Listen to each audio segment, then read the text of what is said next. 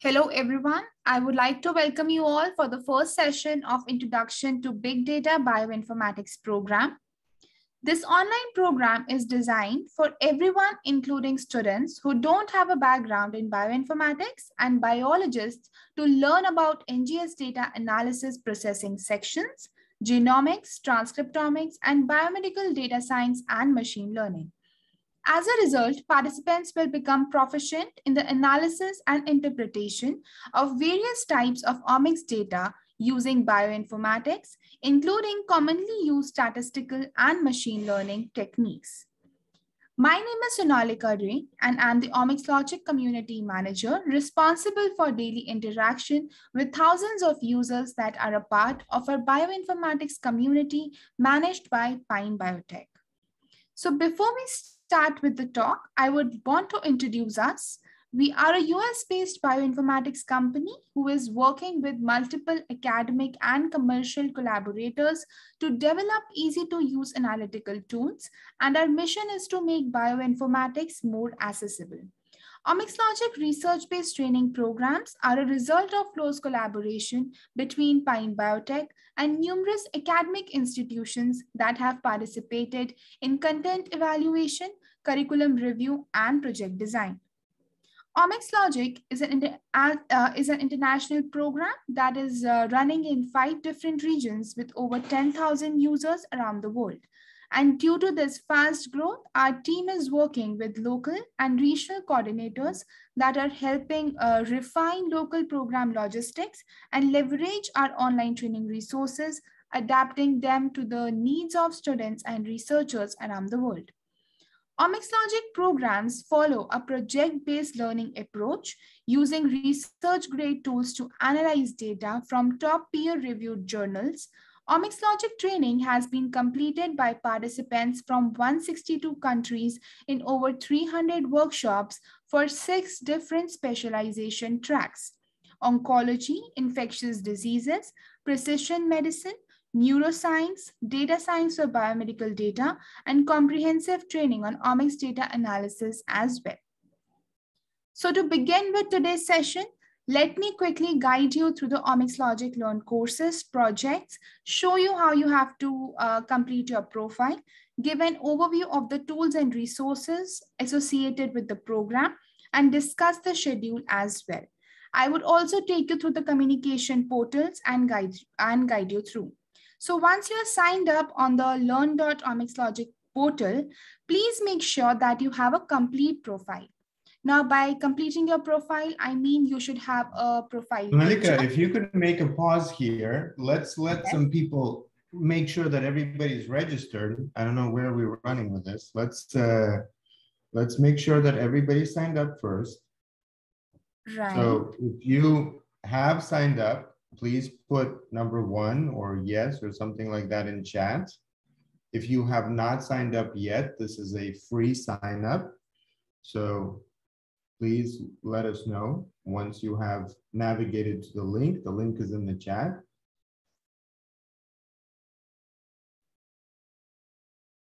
Okay, so let's wait for a minute for everyone to quickly sign up. And those who have completed their sign up, they can complete their profile, add their profile picture, add their bio, and also connect their social media accounts.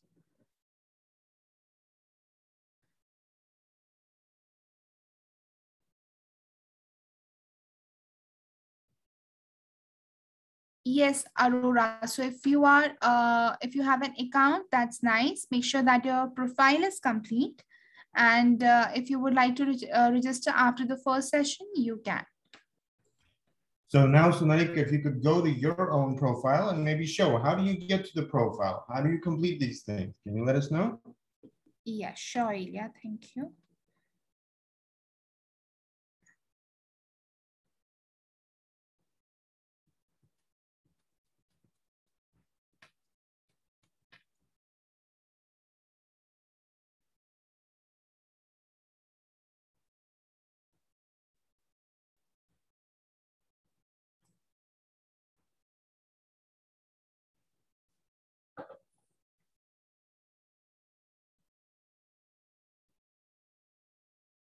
Okay, so once you have completed your sign up, you need to go to your profile and make sure that you have an updated profile picture.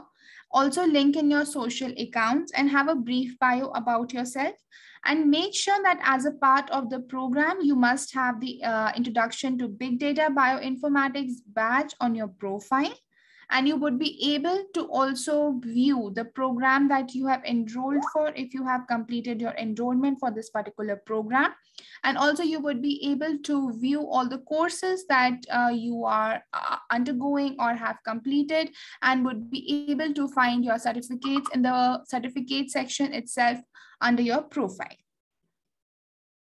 Now, let me just if a person, Sonalika, doesn't see the badge for bioinformatics for this program, Introduction to Bioinformatics.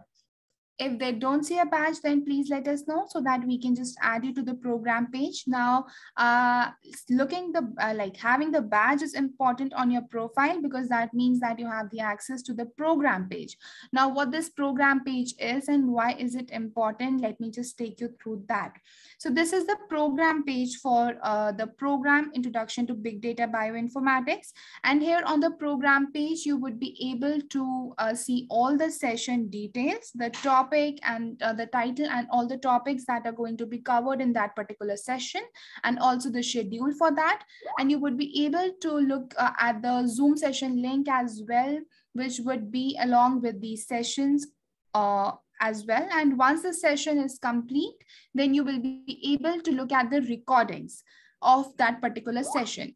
And once the recording has been uploaded, you are supposed to click on the complete session icon so that you complete the sessions and get the certificate under the profile section that I mentioned. So this is how you're going to look at the Zoom session link and also complete the session. And if you have any doubts, we can communicate via the Slack channel as well. I'll just take you to the Slack channel in the slides later. Also, you would be getting 500 points for completing a course and 100 points for running a pipeline, 100 points for updating your profile, and 10 points for your group activity. And throughout the course, you will be given directions to access the T-Bioinfo platform for bioinformatics processing and analysis of transcriptomics data. And the platform includes demo pipelines as well as data management and analysis cloud infrastructure to run bioinformatics pipeline. And different stages of analysis could be performed in different sections of this multi-omics platform. As I told that we will be communicating via the Slack channel, I would be sending the sessions invite recording after each session and also the assignment questions in the Slack channel itself. You can also take your doubts and let us know if you face any technical issue in the channel itself. I've sent the Slack invite to everyone who has enrolled for the program. So please find the invitation in your mailbox and accept it. And if you have not yet received the link, then please check your spam box or let me know so that I can send the invitation again. It would be great if Navya, you could just share the link. Thank you so much. Navya has shared the link to the Slack channel and also to the various groups on WhatsApp, Telegram, LinkedIn. You can be a part of it and also stay updated with all our upcoming programs. And also for your doubts, you have the link to the Slack channel. Yes, Ojasvi, thank you so much. Only the registered participants will be able to see the badges on their Learn profile. And now I would like to pass it on to Pine Biotech CEO, Ilya Brodsky, to take this session ahead. Over to you, Ilya. Thank you, Sonika. If you could please make me co-host. Yes. Sunita, welcome everyone. Yes.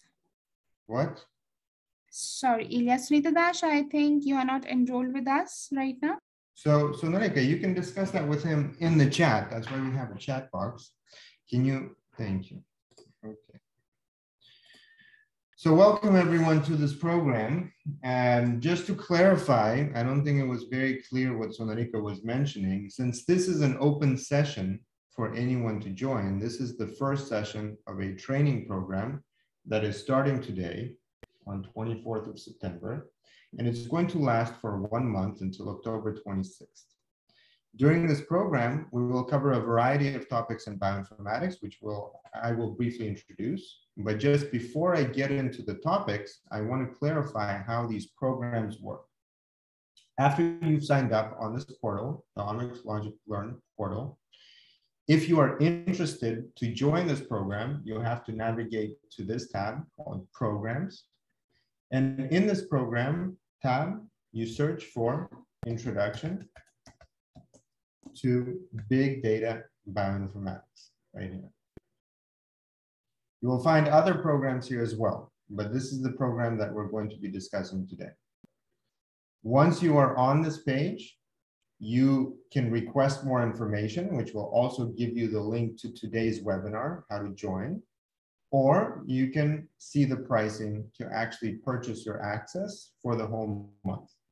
Now, what is going to be covered in this program is described right here on the schedule, but a lot of the resources that we're going to leverage are also available in an asynchronous format, which means that you can join the program to participate in live discussions and hands-on practical exercises guided by a mentor, or you can gain access to the same exact materials without this kind of mentorship. And that will be just a basic subscription that you can get for the Learn Omics Logic portal. I hope that that is clear to everyone. And if you do have any questions, so Monica and others are available in the chat, so you can ask questions. In the meantime, I want to introduce you briefly to some of the topics about bioinformatics and what will be covered in this particular program, and then show you a couple of things related to what we will have, some of the exercises, the hands-on exercises that we will do.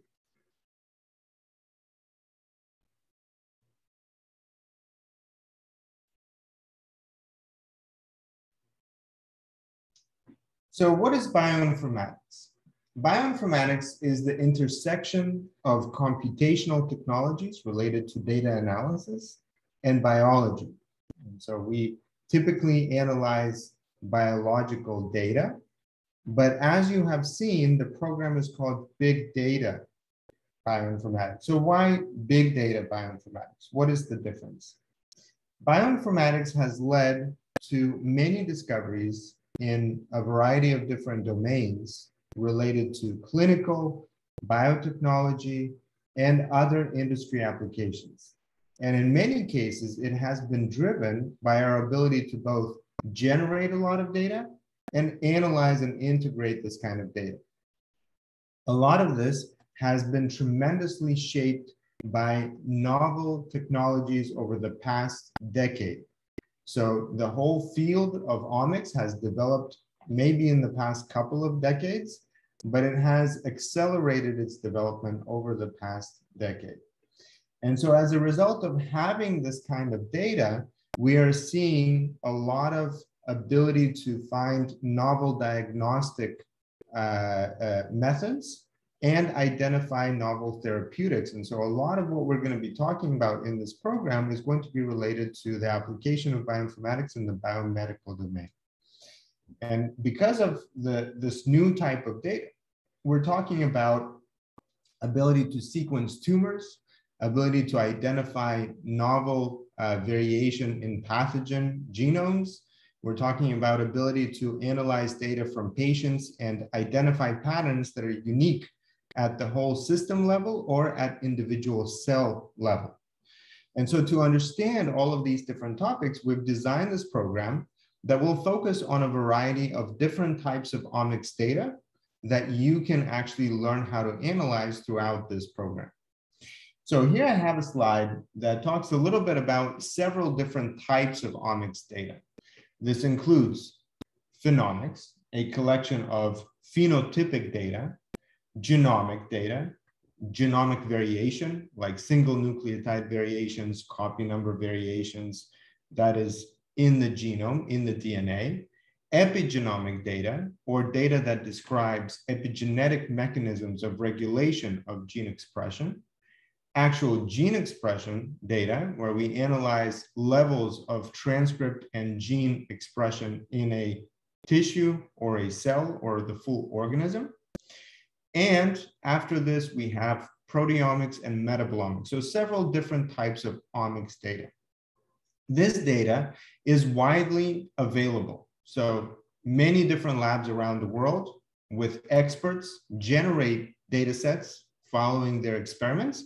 And we have the benefit of having free access to a lot of this data with a description of what the data is generated by which mechanism to investigate a particular question or around a particular design of a topic or a project. And so a lot of what we're going to be doing in this particular program is we're going to be leveraging these public domain data sets around topics like oncology, neuroscience, and infectious diseases to understand how this data can answer biological questions and what are some of the key terms and techniques you need to understand to be able to analyze this data properly.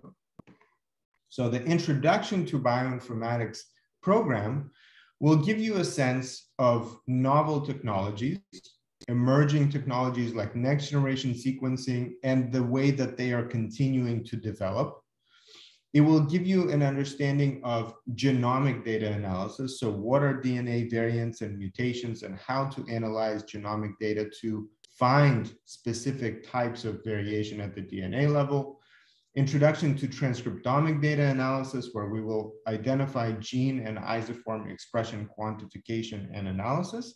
We'll also talk a little bit about statistical methods of analysis as well as machine learning. So what do you need to know to read papers and maybe try some of these methods on your own? You will be introduced to scripting in Python and R so that you understand at least how to get started. And I will show you today a couple of examples for that. And then you will be left with a selection of projects that come from curated data sets that were extracted from peer-reviewed publications and public domain repositories. So you can actually try to replicate somebody else's analysis and see how that analysis can inform different types of insights about different domains like oncology and others. So as I mentioned, a lot of what we're going to be doing is going to be found as an asynchronous version of what we will cover in live sections on this portal, learn-omicslogic.com. So I want to briefly show you how to find the associated asynchronous resources so that you can get started right away. The resources could be found in several different ways. So you have a search bar where you can search for any topic. You have tags right here.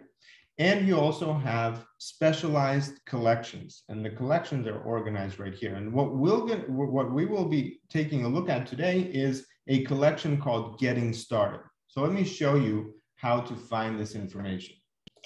Let's go to this link called Courses, and please let me know when you are there.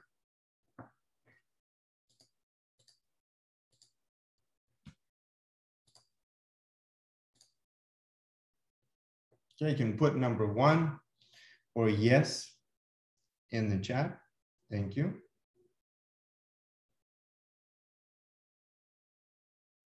Okay, so once you are here, you will find that you have your profile, and under your profile, you can see a few stats about your progress and activity. For example, my total achievements, how many courses I completed, how many lessons I completed, lesson steps, and code blocks. And I will show you today where to find all of these different elements. Here you have a section that is based on popularity. So as you complete your profile, as you develop your profile, you complete different topics and different lessons, the system will learn from your activity and will start recommending most popular courses for people that have a similar profile to you. Then down here, you will find 2 different kinds of courses. Some of them will start as a course. So for example, you'll see course. These are technical tutorials and theoretical tutorials to explain a particular topic in general. And then you can also search for project. So these are project examples. As I mentioned, these are curated data sets extracted from publications and turned into an explanation and illustration of a particular bioinformatics analysis method in the context of that particular research project. Here you have tags. For example, if I cancel project, I can look for projects or courses right here. I can also look for data science courses, or I can look for genomics courses and projects, etc. So this is just a way to navigate some of the content right here. Down here below, you will find different collections. And so the collection we want to look at is this collection called Getting Started. So if you click on Getting Started, I can actually share this link right here. So this is the link that we want to take a look at today, just so that you understand what are the different things that are going to be included in this program and kind of where you can get started for this program. So as you can see, there's course 1, Introduction to Bioinformatics, which is a course that talks about the applications of bioinformatics in healthcare, pharmaceutical, biotechnology, agriculture, and other domains. Another course that you can find here is a course called Bytes and Molecules. This course provides you with an overview of terminology and different elements that you have to know about to be able to start using bioinformatics. So we'll start from the very beginning. What is DNA? What are nucleotides? How does they organize into chromosomes? And how do you analyze genomic data? What is this genomic data? So it's a course for beginners. You can see at the bottom of each course, there's a difficulty score. And so all of these courses are going to be very low on the difficulty score. So for those of you that are just getting started, these are some of the things that you can start with. Now, some of these courses are also going to introduce you to coding, right? So we talked a little bit about coding. So I want to just show you a brief illustration of what that means. You will see here that there are just introductory things that you have to know to be able to get started. For example, how to load data, how to visualize, how to read DNA sequences, and how to convert DNA to RNA. So just kind of getting started, right? The same type of material is available for Python as well, but a lot of what we're going to be doing will require some much more advanced methods of analysis. And so for those advanced methods of analysis, we're actually going to rely on the tBioInfo platform.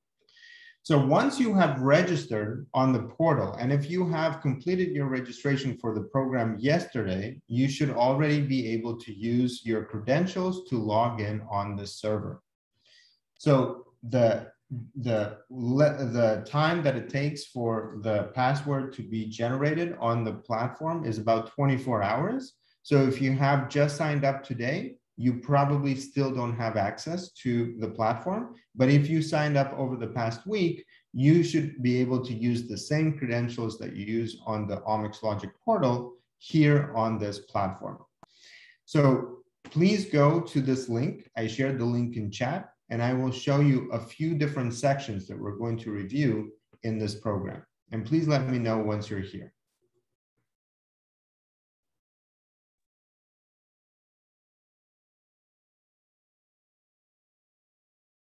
All right, thank you.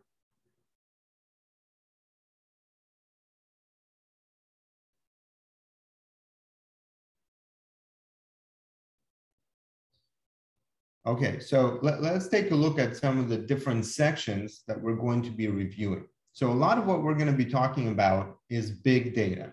A lot of the big data comes from next generation sequencing.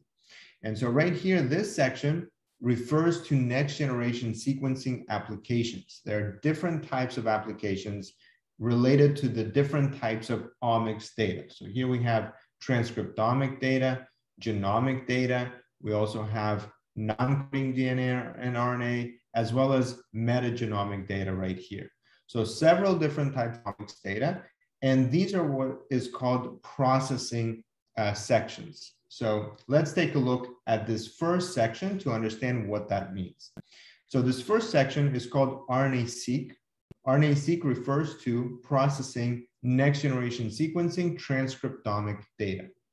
So if we go into this drop-down, we will see several demo pipelines These demo pipelines will really illustrate how this platform works and how we will leverage it throughout this program. So if you go to this first demo, RNA-seq cell line project, click on it, you should be able to see what I am seeing on my screen.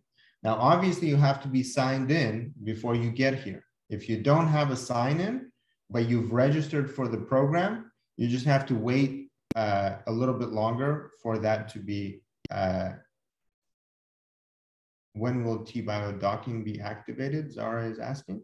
So there already is a Docker system behind the T-Bio info. You can run it on Google Cloud, but that requires a research license. Okay, so please let me know if you see what I see on my screen.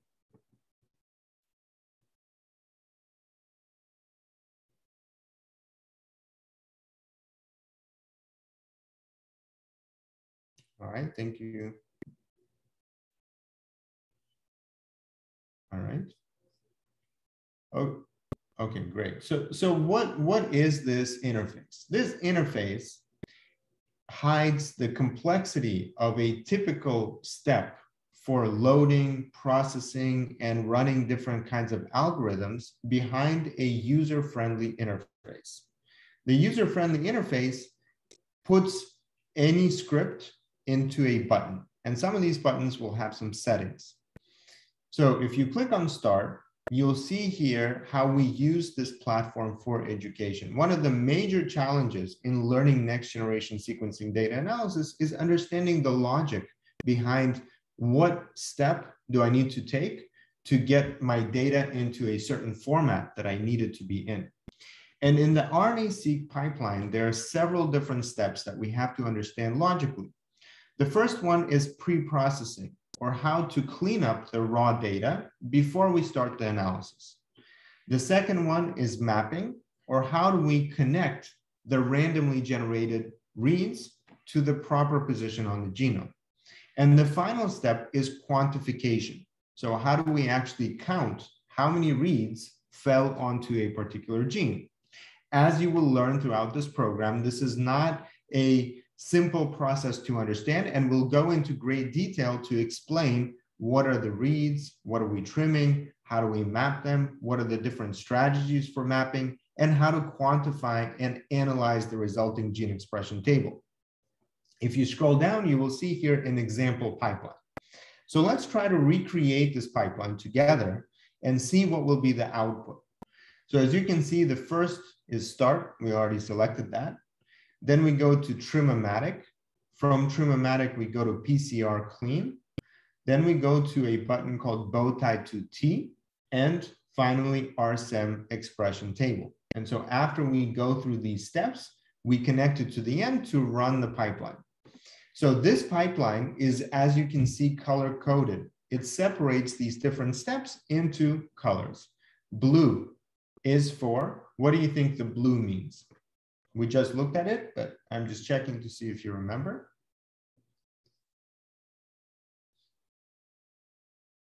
Pre-processing, excellent. So what do you think pre-processing means? Good afternoon. Cleaning up the data, exactly. So we have raw data, we need to clean it up. And so the way we clean it up, as we will see, is trimming the reads and eliminating some extra reads. Then we go to red. What do you think red means?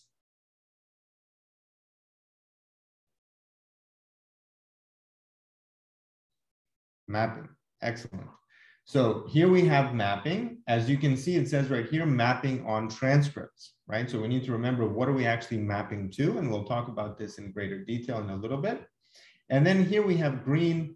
It says here expression levels, but it's really quantification. How do we count whatever we have mapped onto a particular region? So let's click on OK. And now, as you can see, several of these buttons are highlighted and some of them are not highlighted. So based on what you remember, try to replicate the same pipeline that we just saw on the screen. And once you're done, once you have clicked on end, let me know. I'll give it 30 seconds.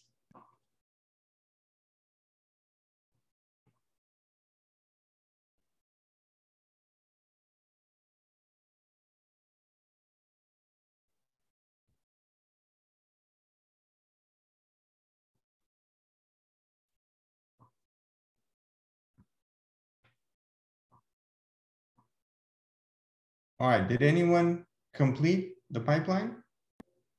Excellent. George? Anyone else?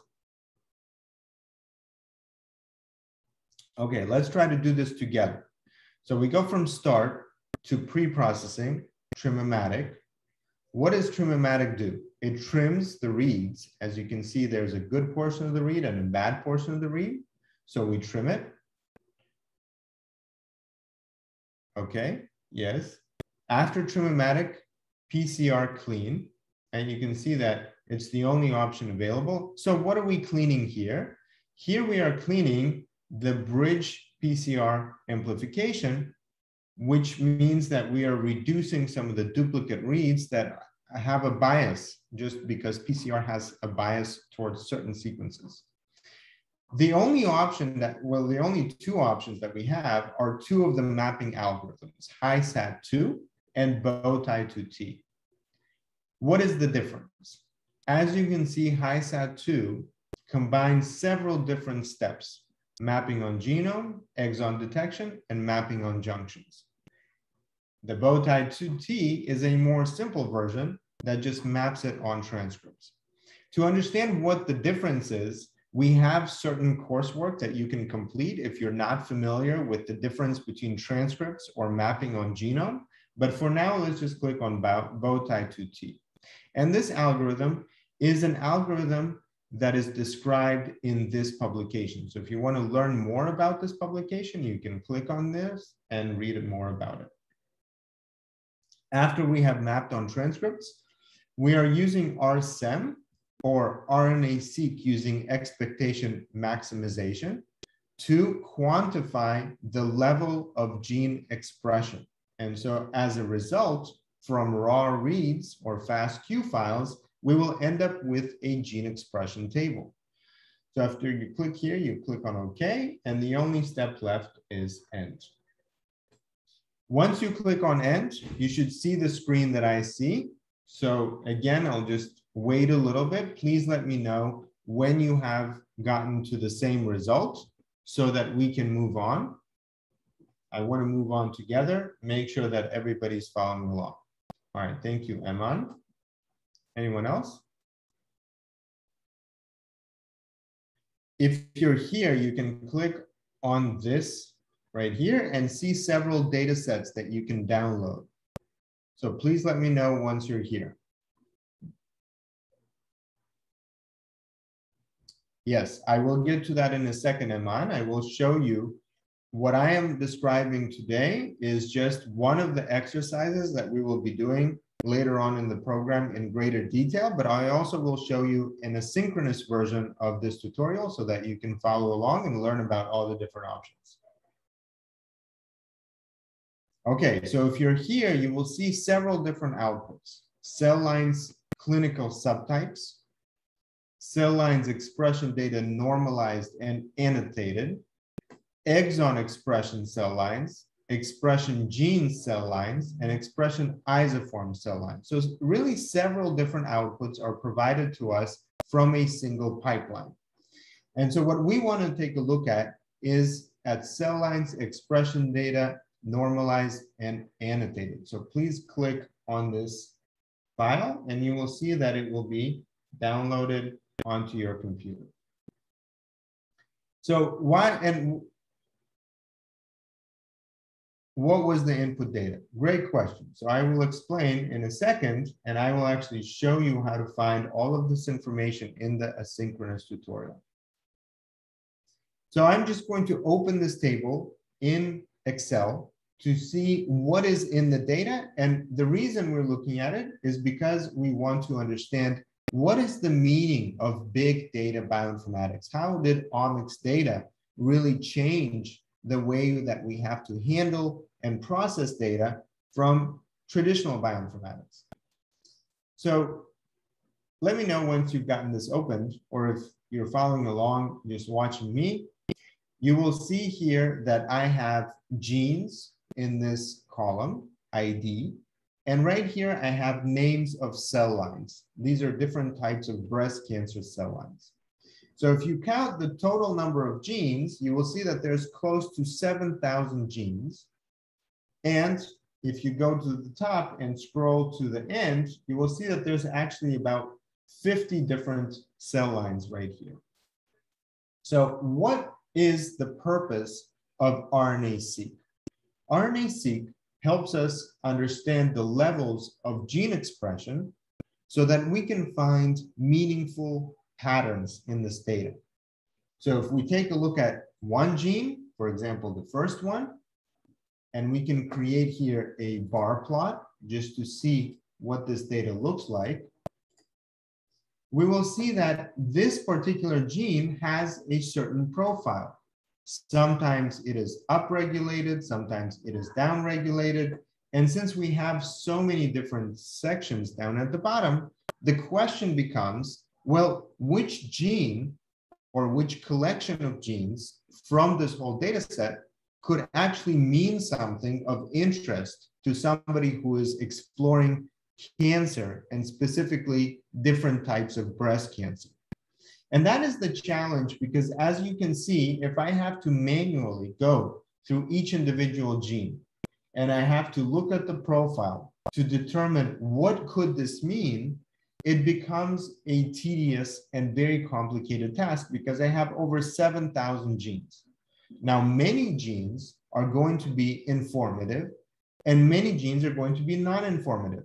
But also I have over 70 different samples. And in many projects that you will take a look at, there's actually thousands or hundreds of samples. And so the task, as you can see, for a manual analysis becomes too complicated, too complex.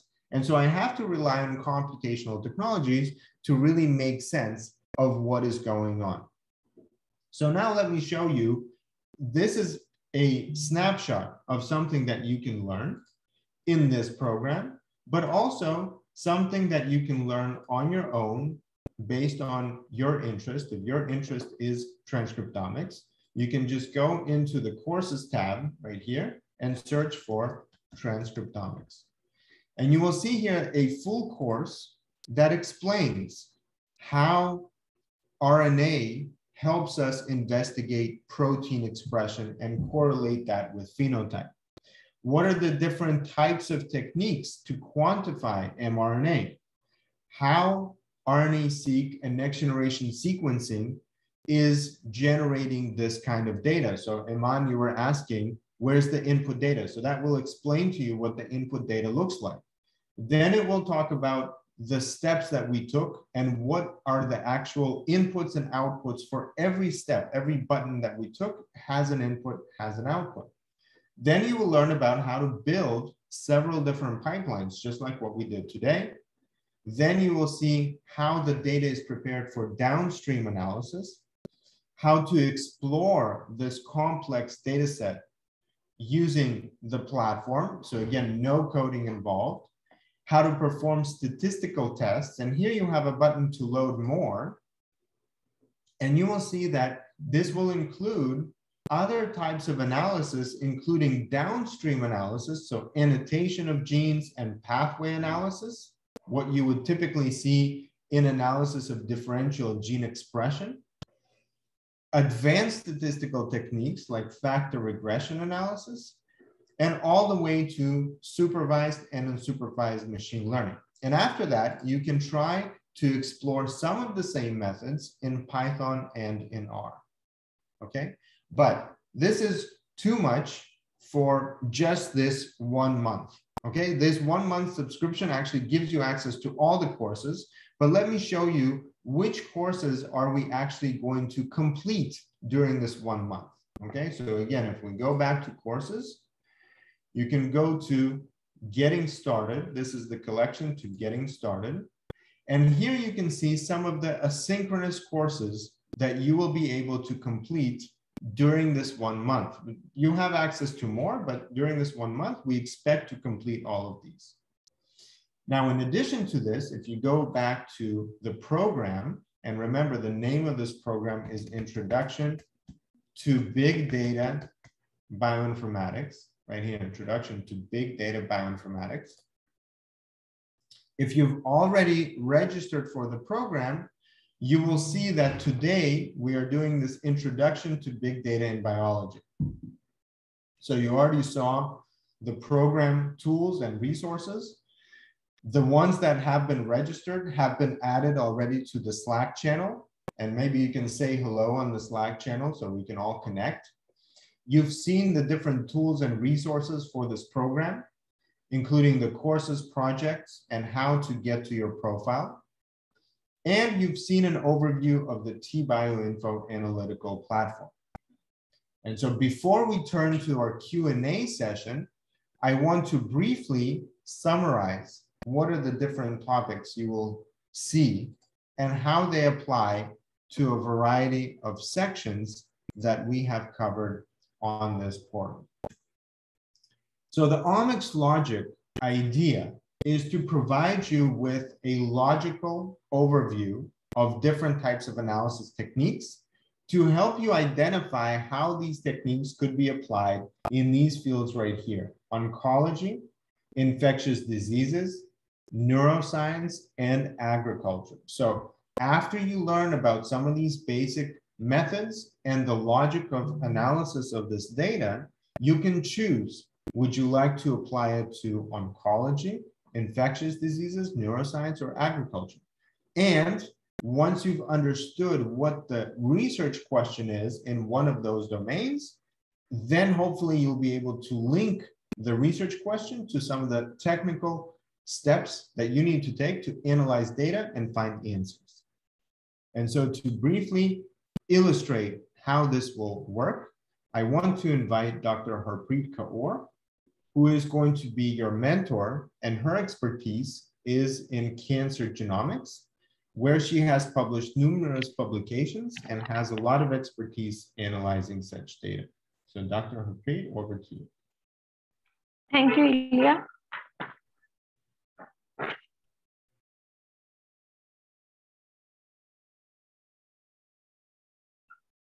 Let me share my screen.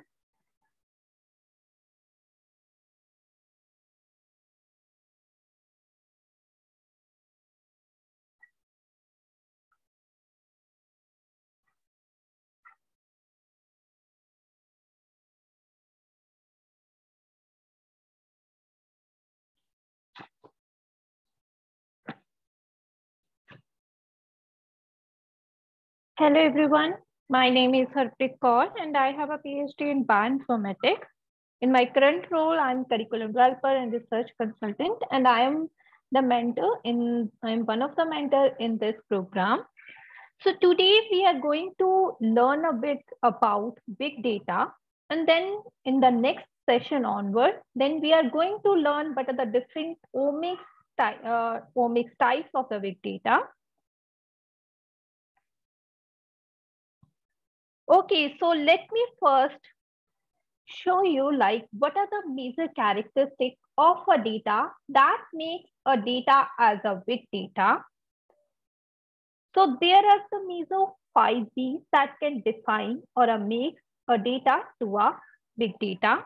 The first one is volume, that is amount of the data is huge. For example, we know that NGS RNA-seq data, which yield information about thousands of the genes for millions of SNP. So eventually, overall, they conclude or contribute to the volume. Next is variety. So usually a data is unstructured and can be assembled in many different ways. Oftentimes, the same phenomena can be described many different ways depending upon the type of the sequencer machine or depending upon the preparation technique or handling in a particular lab. So then the next is the value, that is the information we get out of the data is dependent upon many factors or aspects that include data noise, technical error rate, and eventually the completeness of information is provided by various factors. Then there is veracity, that is many a times some samples can have a low coverage, while others have high coverage, but not the full sequences. Others might be generated by old machine or maybe generated by new machines. So including all the data together complete the picture about a particular data. Then is velocity. So this is another important aspect, because as we know that with the time, number of techniques are also changing. For example, Sanger sequencing replaced by shotgun sequencing, eventually nowadays single cell sequencing. So as the new data is getting added, and eventually this data is continuously growing before even our understanding about the already existing information. So all these factors eventually contribute or make a data as a big data.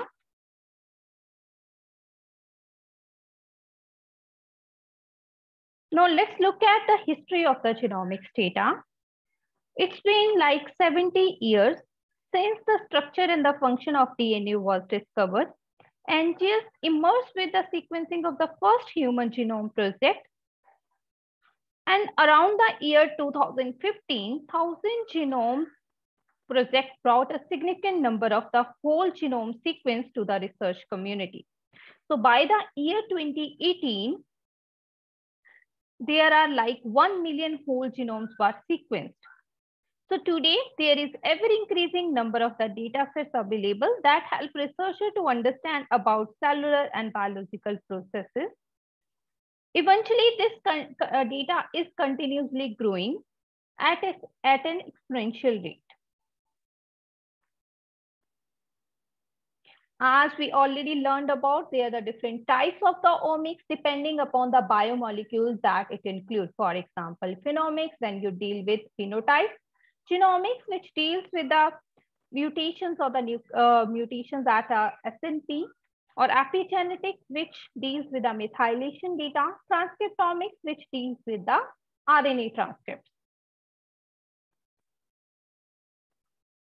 Now, many of us many of you are here must be the biologists, and mostly biologists were trained in the basic biological processes and then specialized in certain area where we gain both knowledge and the experience from the experimental data. Many of the examples that we learned from and the information we accumulated came from carefully designed experiments where certain assumptions were tested. So the general data from these experiments confirm some of the assumptions, and those were recorded as proven hypotheses. So all the biologists submit their data to different public repositories. For example, NCBI, particularly Gene Expression Omnibus, one of the major repository where you can find process data. So that this data is continuously growing almost at exponential rate. So the growth in high throughput sequencing of the cancer genome and the transcriptome has produced a big data problem that precludes many cancer biologists and oncologists from gleaning knowledge from these data regarding the nature of malignant processes as well as the relationship between tumor genomic profiles and the treatment response. So that's why it is important to learn about what are these different data types and how efficiently we can process and analyze. And that's most of genomics and transcriptomics data that we are going to learn in our upcoming session, how we can process that data and eventually how we can analyze.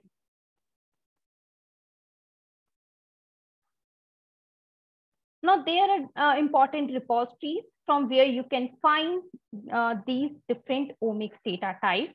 For example, one of the major repository like GEO, where you can find already processed data.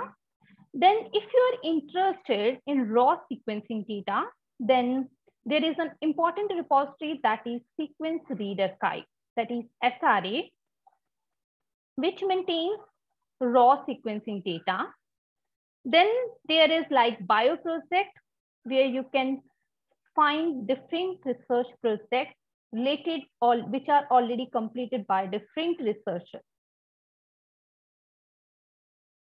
So besides, there are other specific repositories like Array Express, GDC Data Portal,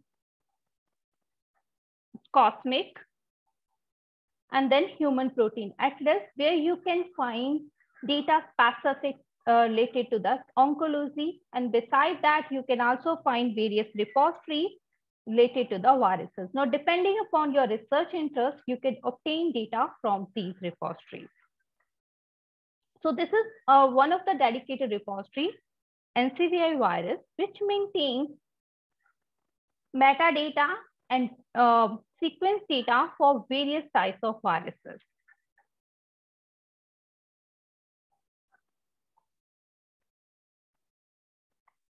So if you have any question regarding that, please feel free to post your query in the chat box and before we further proceed. Now let's first understand what is the hypothesis approach, particularly from the biologist perspective. So usually for a biologist, research depend upon the observation that give rise to a question that can be definitely be answered using data generated in an experiment. And this hypothesis further can be confirmed depending upon the experiment design or can be rejected depending upon the result. Now, hypothesis eventually depends upon or accepted or rejected based on what are the analysis results that you have obtained. But the collection of the results are the actual knowledge. So our big data is changing the way we view the results or we analyze these results. So results are often at times the data itself, particularly when you are dealing with a bioinformatics. So then what is the data-driven or a bioinformatics approach? Okay, so is it I'm not clearly audible?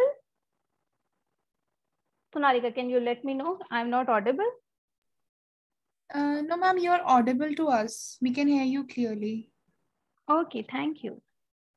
Okay, so apart from the biologist perspective research, now what is the big data approach, big data derived approach or data driven research approach? Let's understand what are the important aspects here. So for example, a big data approach or data driven approach is more dependent on the data itself rather than the hypothesis. So here, for example, if a disease outbreak could be forecasted like maybe a weather, so then communities could set up the protective measure to control their impact. So their goal is to develop a better understanding how a disease spread, eventually how we are able to predict disease outbreak. As we know that researchers are generating large volumes of biological data, which have changed the way the biomedical research is done. An important aspect of the big data analysis is the ability to identify trends in the omics data itself without any experimental or clinical mechanistic. So typically, this approach is known as data-driven approach. So next, of course, by harnessing machine learning tools, one can discover the relationship or trends in the data that are not obvious, enabling researchers to ask specific questions on the basis of computer identified trends. Now let's understand how we can proceed for data-driven research. So typically, this research approach has major 6 steps. For example, first of all, we identify our research question, or maybe we also try to identify alternative to our perception. Next, we go for the literature review, where we search who has already investigated this problem before us. What approach has been taken in the past to solve this particular research question? Subsequently, we design our prediction model or we formulate a hypothesis how might specific variable influence the result of chosen predictive models? So once we done with these steps, then we proceed to gather the data, collect information about the variables, particularly based on our hypothesis that now we are designing. Eventually, we headed towards a data analysis where we can apply various statistical models to evaluate the correctness of approach. And then we repeat this procedure until we finally identify the best method. Eventually, we compile our results into a story. Now let's understand how a big data helping clinicians and researchers in precision medicine. Let's take a simple example. For example, we have a patient and it gives a tumor sample to a lab, which completes its genomics or protein analysis and then send the data to a bioinformatician. So finally, a bioinformatician analyzes the sample for omics data types. Maybe he's or she's or a bioinformatician analyzing mutation data, maybe a genomics data, or a transcriptomics data, or a protein data. So accordingly, they find some important genes or a protein or maybe a SNP features that are significant for a particular tumor condition or a therapeutic condition. So from the results based on the omics data analysis, a drug therapy can be recommended that closely align with the patient's molecular profile. This would include both the maybe FDA approved drugs or maybe unapproved drugs. Then you will see the researcher analyze the effect. And those genes or signatures which assessing the drug effect are known as predictive biomarkers. So based on the analysis result, one can identify important diagnostic, prognostic, and predictive biomarkers. Eventually, the physician as well as the patients are provided with additional evidence, including what are the adverse reactions, failure rates, and other treatment trade-offs they should consider when they making final decision at the beginning or during the course of a treatment. So the patient and physician in turn provide information to strengthen database for the future patient drug designing. So during this program, we are going to explore different projects. So based on the transcriptomics, genomics, or metagenomics data. Now let's take one example of one of the project, that is PDX project, that we are going to use particularly for transcriptomics data analysis. So this is one of the publications from which we have taken the data. So in the year 2016, there was a research article published in the OncoTarget, where Broadfeld et al. Have explored whole transcriptome profiling of a patient-derived xenograft or PDX model as a tool to identify both tumor and stromal specific biomarkers. So the authors investigated RNA-seq as a hypothesis-free tool to generate independent tumor and stromal biomarkers and explored tumor-stroma interactions by exploiting human murine department specificity of the PDX models. So in this study, authors have explored nearly 79 PDX models, and they determined that most stroma can be separated into distinct clusters, and each cluster corresponds to a specific stromal cell type. So in our program, we will try to perform various NGS data analysis using these PDX models. Now let's also understand what are the PDX models.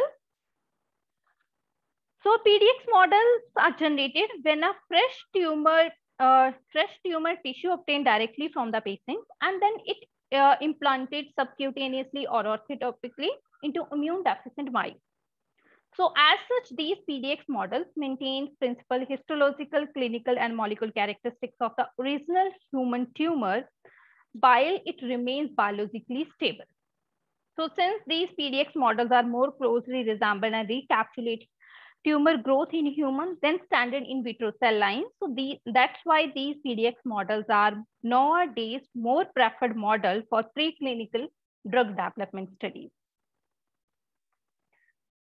So here we are going to explore particularly PDX project for breast cancer. So here we have two breast cancer subtypes, that is ER positive and triple negative.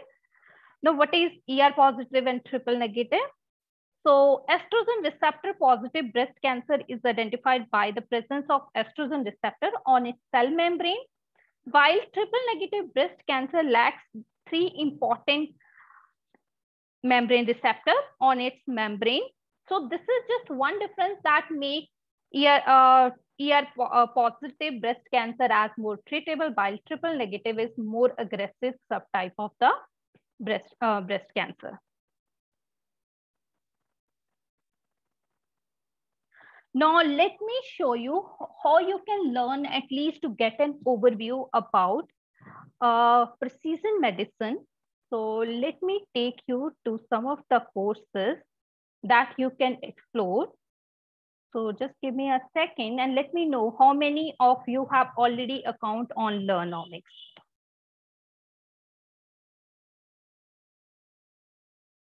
So how many of you have account on Learn platform? Navya, Liliana, okay, great.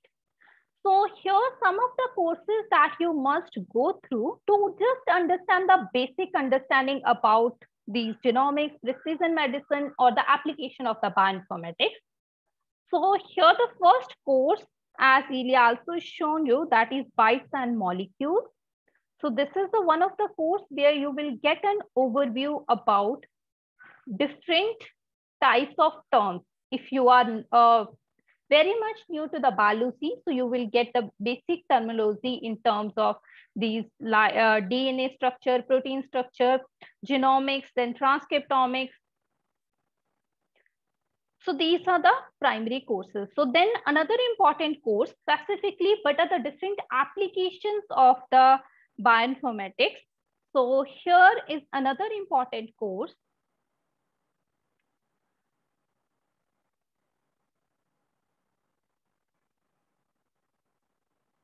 That is Introduction to the Bioinformatics, particularly that is course number 1.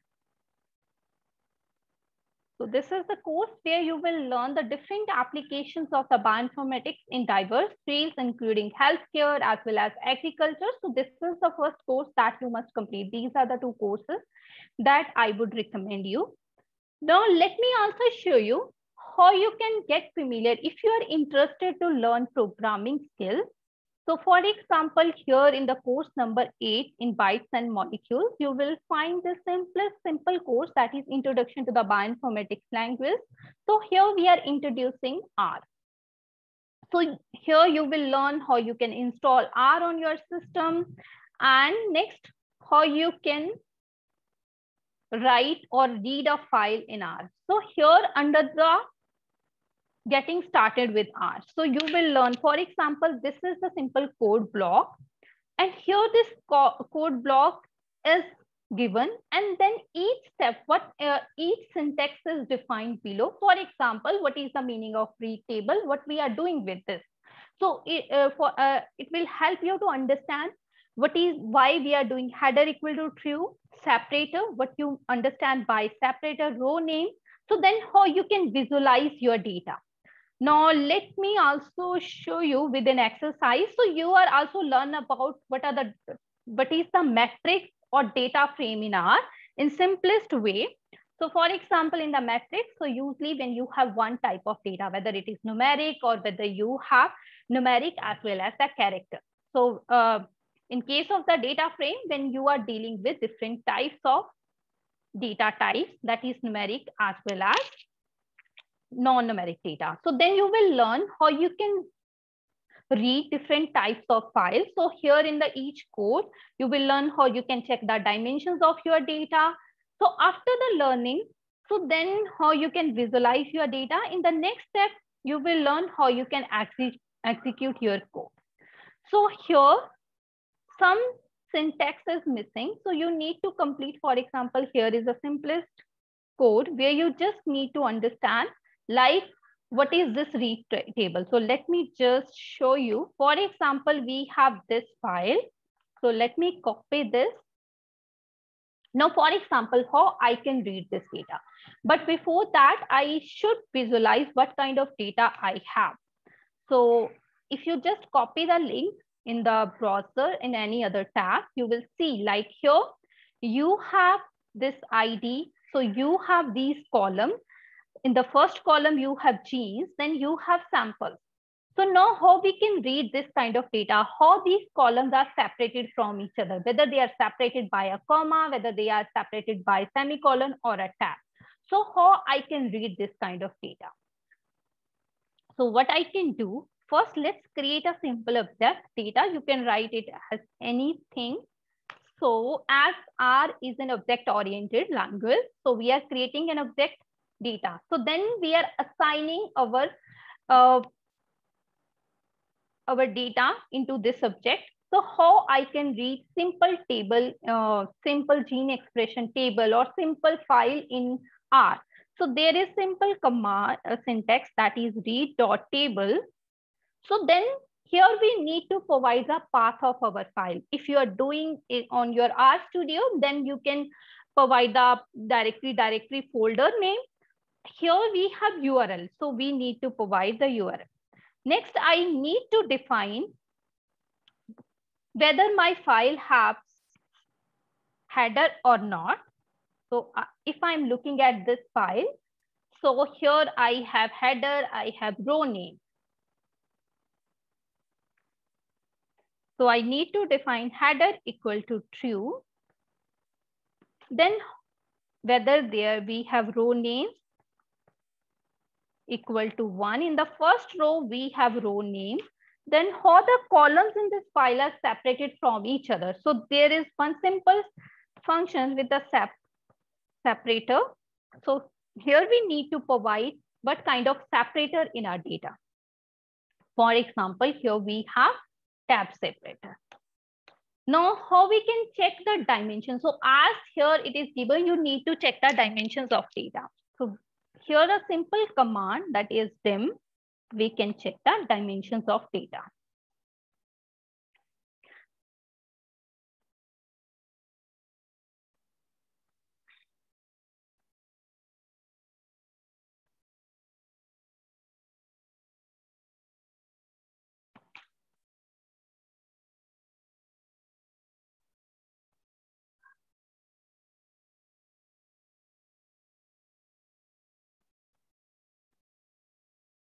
So I missed actually D. So that is why it's showing the error. If you look at here, you will find in the console, you will find the error. So it automatically could not find function 3 because I missed D. So now I can, I corrected that. Now I can. So you can see success running code and answer is correct. So this is how we can do if you don't know how to install or on your system. So you can directly do this in simply this Learn platform. Here we giving you that option as well. Similarly, you can visualize, for example, head command. With the head command, you can visualize top rows. So we can visualize. Now I can comment. And of course, in any programming language, so this hash sign is for the comment. So that is just a comment. It is not a command. So now we can, although it will show answer is incorrect. Why? Because actually when we have defined these answers, so we have not, especially we are just checking the dimensions. So that is why. Otherwise you can simply, if your code is running successfully, it means your code is running here. So you can learn like how you can read or you can draw simple box plot of your data. For example, here, once we read the data, we can summarize our data in the form of box plot. So if I run this command, you will see here I got simple box plot. So then you will learn how to add color, title to the box plot. So here you can learn or explore these kind of simplest code first here if you are new to R. Otherwise, there are main courses like data science in R or data science in Python if you want to explore much more. So this is how you can run any code or on Learn platform. If you have any question, please feel free to post your query on the chat box. So in the next, so here today, what are the main assignments that I am giving you? Please go through this particular lesson, that is Introduction to the Bioinformatics, because it will give you like what are the different applications of the bioinformatics, and go through the whites and molecules, because they are very introductory lessons. You will learn about simplest terms in the biology as well as the bioinformatics. So those are the two assignments. And on the Monday, we are going to learn about genomics data analysis and what are the different file formats, and that we are going to cover in our next session. So thank you. If you have a questions, feel free to post your query in chat box and I will address. Meanwhile, I am handing over this session back to Sonalika, so that if you yet to register, so she will explain registration process. So over to you, Sonalika. Thank you so much, ma'am. So first of all, I'll just go through the registration process, and then I have to answer a few of the queries that our participants had. So the first thing is that, as Ilya has already told, that if you are yet to register yourself, so the first session was free for everyone, just because the interested participants had to have an insights of what all would be covered. So here is the link to the program page. You can register yourself with any of the level that you would like to enroll in here on the program page itself. So now there are 3 levels: beginner, intermediate, and advanced. And these levels have different sorts of facilities you can say that you would be provided with. And it depends on you which level you want to enroll for. Now, the second thing is that on the OmicsLogic Learn portal, you have 2 parts. The first part is the courses tab, and the second part is the programs tab. And those people who just want to go through the asynchronous course material at their own pace and get an understanding of various sorts of fields which are mentioned here on omics and data science. And also we have sample projects which you can go through and learn from, as in few of them are mentioned here as well. So you just have to click on courses. Let's say you will get a list of courses that you can go through. And if you want to have a look on the projects, then just pick the projects and go through the projects. Very simple, very easy. Now that is the way you can get the access to the courses, and that is for a basic subscription of $10. And those who are enrolled, is someone saying something? Okay. So if you have any doubt, please post in the chat box. Can I continue? So I was saying that for the courses, the basic subscription module is $10. And those who have taken the basic subscription module for $10, they will just have the access to the courses and not to the programs. Now, Introduction to Big Data Bioinformatics is a program in which we are going to have online sessions and mentor guidance, one-on-one mentor guidance. And we will be also providing with various course materials. And these programs, they are like specialized programs for the fields that we have talked about. So, and also I had a question by Shri Hari. Shri Hari, can you please ask your question once again? I've lost your question in the chat box on top. You can unmute yourself and ask. Hello everyone. Can you tell me about how to start with the courses? Is it how to start with the courses, right? So the first thing that you have to begin with is the Introduction to Bioinformatics course that is mentioned in the courses tab, and that Dr. Harpreet took you through as well. And also, as ma'am has given you an assignment that you have to go through the course. And now there are 2 types of bioinformaticians: those who are interested to learn coding and those who are not, right? So if you are one of them who wants to learn about R and Python and get into data Neuroscience. So to begin with, you have to start with getting started with R and Python courses, right? Let me show you. And how about T-Bio access? Hari, just a second. Those participants, those who don't want mute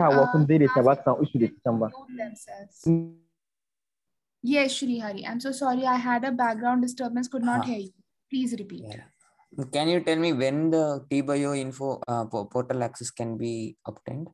Yes, so you all will get your credentials for the server just after this session. I'll be sharing your credentials with you, and these credentials would be active for 1 month for the course duration, right?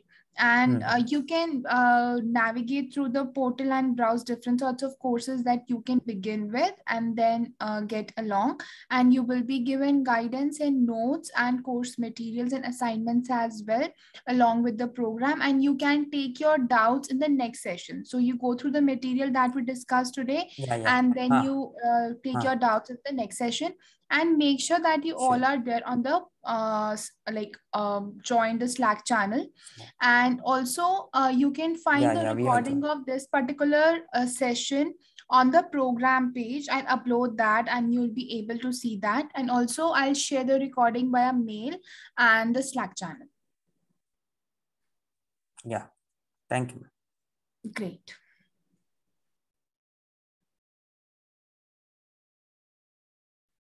Iman, the access to the server is for a month. And also those who have taken, now there are many people here who have taken the basic membership of $10. They will have the access to the server's example pipelines only. But those who are a part of the program, that is the Introduction to Big Data Bioinfo program, they will have the access, the educational license to the server, and the other various pipelines would be unlocked for them and they can practice on that. But those who are a part just with the basic subscription, they just have the access to the demo pipelines and not to the other pipelines. Will I have access to precision medicine courses? Precision medicine program is already done actually, Melinda. You were enrolled in one of the precision medicine sessions, right? So yes, definitely. I'll share the recordings with you because you were already a part of the program. And did you download your certificate? If not, then please let me know so that I can provide you with your certificate as well. And one thing is that I told you that you all have to click on complete session icon after watching the recording. It's just because so that you can get your certificate in the programs in your profile.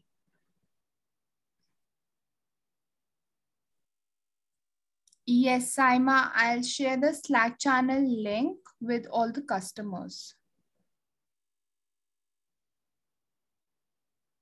Yes, sure, Melinda. You can chat with me separately as well. I'll just share my Skype profile ID and I'm also available on Slack. You can just drop a message on Slack and take your doubts.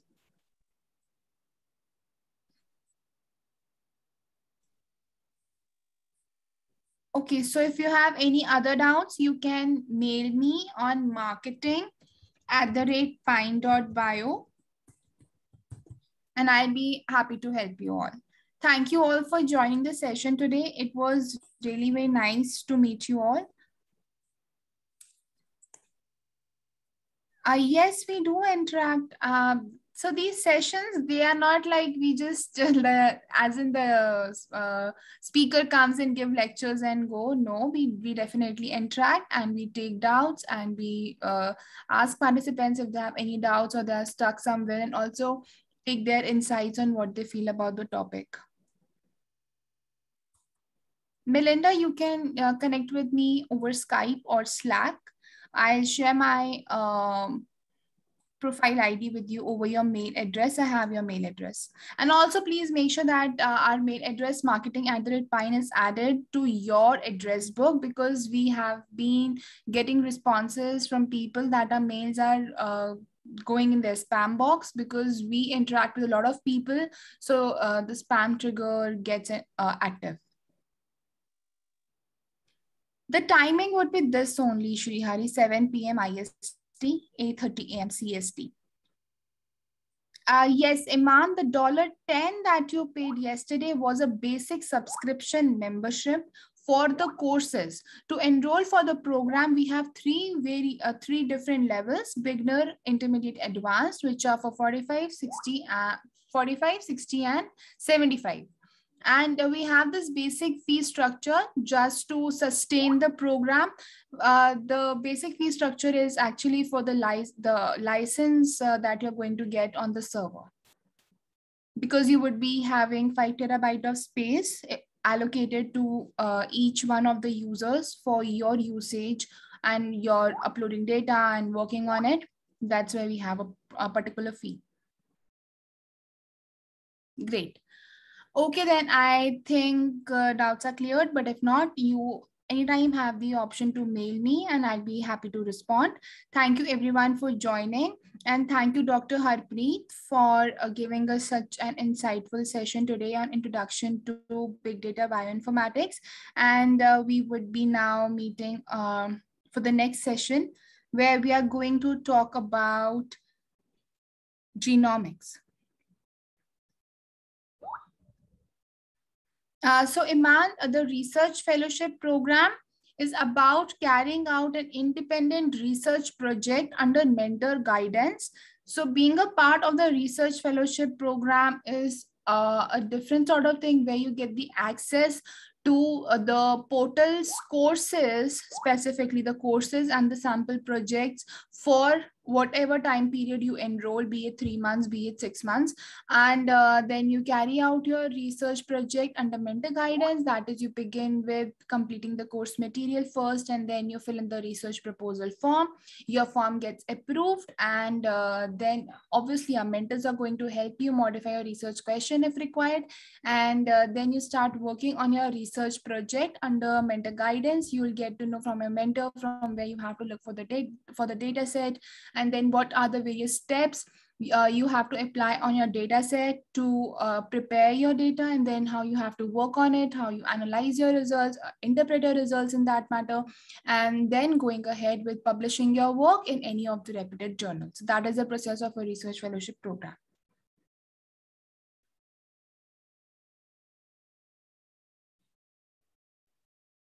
Sure. Okay. Thank you so much, everyone, for joining. Have a great day.